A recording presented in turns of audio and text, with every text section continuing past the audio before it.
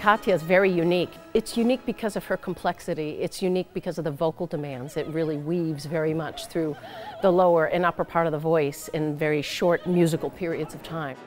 El principal color que tiene Tijon es el de estar supeditado a su madre, el de la impotencia de las preguntas y las proposiciones que digamos que querría Kàtia para Tijon y Tijon no puede porque está su madre detrás.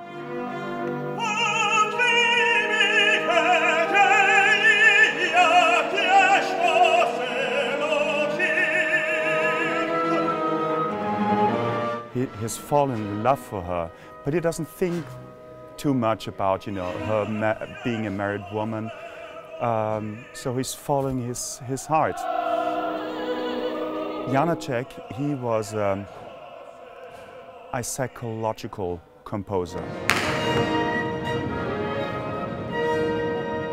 And it allows the audience to not just listen, but to really look into the characters psychologically. And I think that's where this piece is really at its most potent. Ver la historia, porque es una historia y todo refleja exactamente lo que está contando.